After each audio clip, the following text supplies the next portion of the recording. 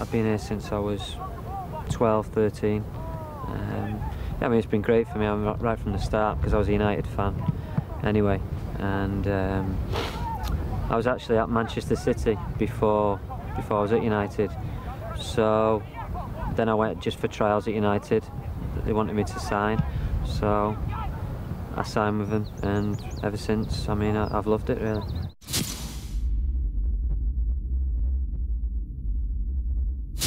Well, there was a bit of debate about my first goal because it was on my first full debut really, against Manchester City, and I think Brian McClair's crossed the ball and I've just gone across the defender and he's hit it in as an own goal, and he's gone on record as saying, I don't want it, let the young lad have it. I mean, I was only 17, let the young lad have it.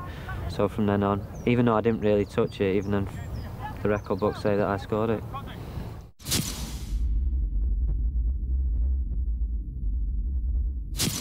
I think the goal I enjoyed most was probably Arsenal in the semi-final of the FA Cup. I mean, I enjoyed scoring the goal, but I think equally so because of the occasion.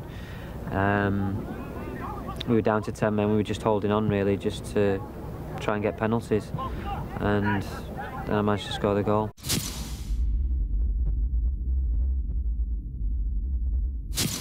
I mean, if you ask all the players want to play in the FA Cup. I mean, I've been fortunate to be in 4 FA Cup finals and win 3 of them, and it's why you become a footballer, to play in the FA Cup final at Wembley in front of 90,000. I mean, you watched it on telly since you were a young lad, and that's why you want to become a footballer.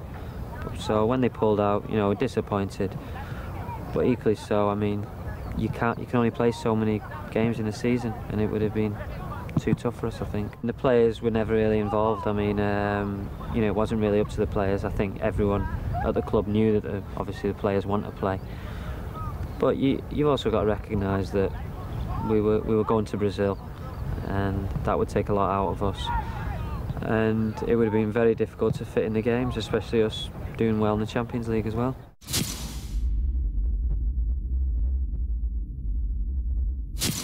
Yeah, because I mean, you want quality players to be at United, and without a doubt, I think he's one of the best players in Britain, if not Europe, and he's sort of the heartbeat of the team really. He keeps everything ticking over.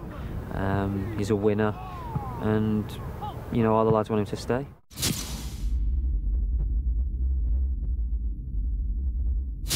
Bex has handled it brilliantly, because I don't think until you're in that position you know what he's going through. I mean, driving out your house every single day and being followed off cameras and paparazzi, it's not nice. It's something that unless you've experienced you can't really explain.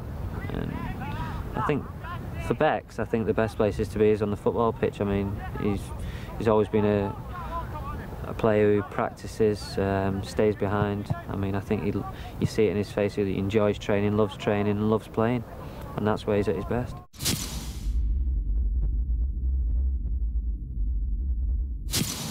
You love it. I mean, being in the papers, we're 17, 18, you're on the back pages every week, and it's great. People say nice things about you.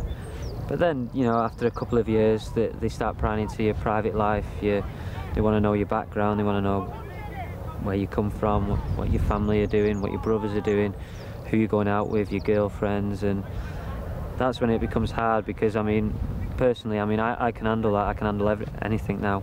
It's just when, you know, they're talking about your girlfriend or your parents or, you know, your brother or sister, that it's hard to take.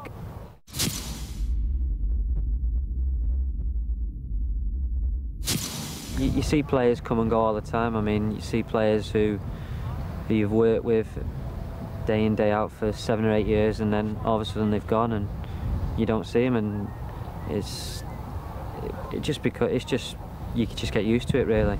Players coming in and out. With signing players, I think it's always good. It's always good to improve, even when you're doing well. I think it's always good to bring players in, quality players who are going to improve the club.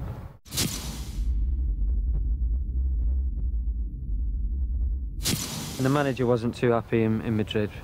purely because of the standards that we've set ourselves, and with the way that over the last couple of years, I mean, Inter Milan, Juventus, we'd always managed to score goals away from home, and at this part of the season and this part of the Champions League, it's always important to score away goals, because you don't want to be playing your home game knowing that, you know, if the other team score, you've got to score more than them.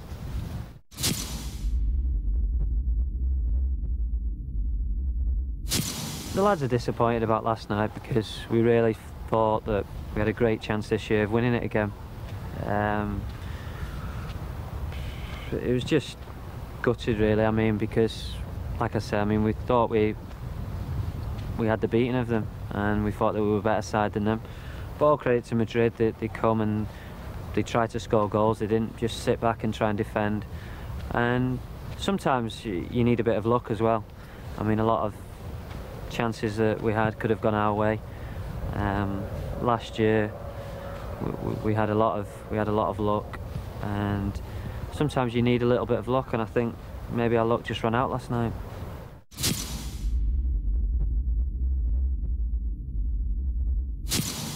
It's hard, but you've just got to stay focused now. We've just got to finish the job of the Championship. We've got to make sure that we do ourselves justice and win our remaining 5 games, which we're capable of doing.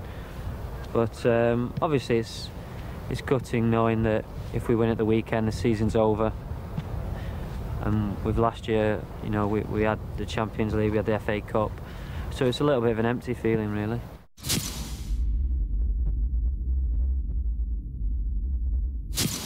Last year we always played at home first, against Inter and against Juventus as well.